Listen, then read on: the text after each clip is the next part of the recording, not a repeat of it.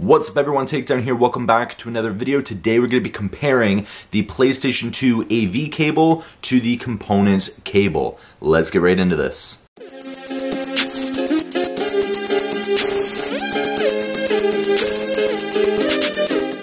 Now recently I've been wanting to play my PlayStation 2, but as you guys can see behind me here, I have more of a modern TV. I don't have one of the old TVs like the ones that were back in the day when the PlayStation 2 was originally released. Now for me, the cable that I did have with my PlayStation 2 was the original AV cable. It's actually Sony branded, and this is what I used back on the old TVs back in the day, but using it on one of the more modern TVs here, it has more of a blurry effect on the screen. It's almost stretching it to make it pretty much full screen, and everything is pretty blurry. The text is blurry and a lot of other elements as well on the screen. So since I did want to play my PlayStation 2, I did want to upgrade and try to find something that had a better picture on the screen so I can actually enjoy playing some of my games from my childhood. Now I did stumble upon a bunch of different options. Luckily for me, my TV, even though it is more modern, it is a little bit older, and it does have both the hookups for the AV cable and also the component cable in the back. Now if you have a more modern TV than I do, then you likely only have HDMI ports, which for the PlayStation 2, there still is HDMI converters and HDMI hookups for the PlayStation 2 to convert to that.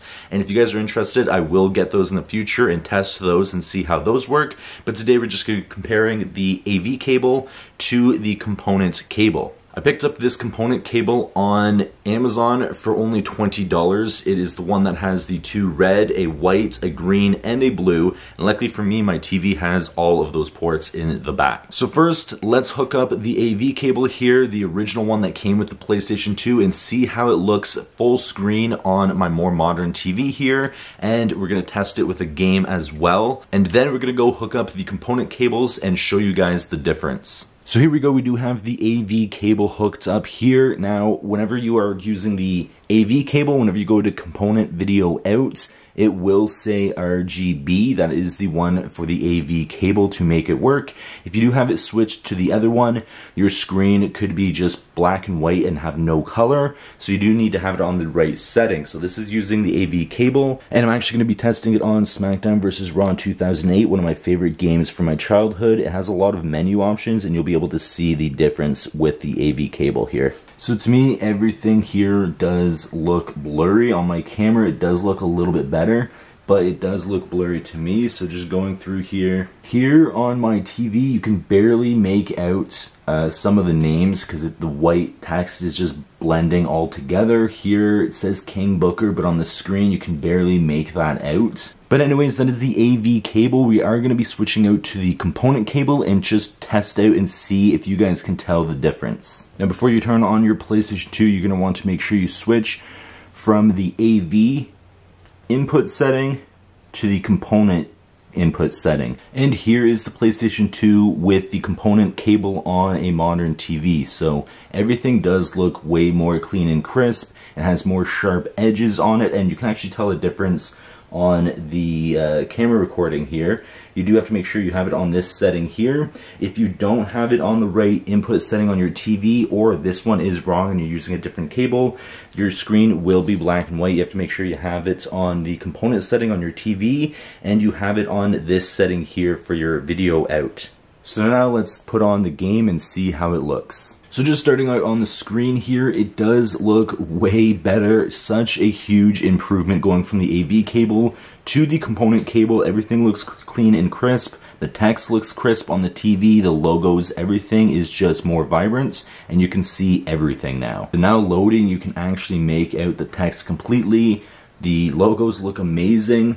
Everything looks a little bit brighter as well. We're actually going to go back to the 24/7 mode and just check that out, because you can see more text in the 24/7 mode. And looking at it, it does look a lot better. You can actually make out all of the text now. You can actually tell that it says King Booker and it has everybody's name. So this is such a huge improvement compared to the AV cable, and I definitely do recommend. So there we have it, the PlayStation 2 AV cable versus the component cable. Of course, if your TV does not support either one of those cables, there is also converters and also HDMI attachments that you can also use. I haven't tested any of those out yet, but if you guys want me to, I will. Just let me know in the comments down below. But going from AV cable versus the component cable is definitely a way better option. The AV cable did work great on the older TVs, but if you do want to play full screen, which most people do nowadays because that's like a modern console,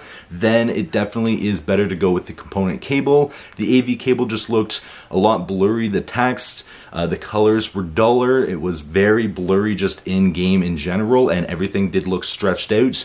Going to the component cable, which you guys seen here, you couldn't really tell much of a difference on video. I am going to be putting some screenshots and some pictures that I took because those you could actually tell the difference.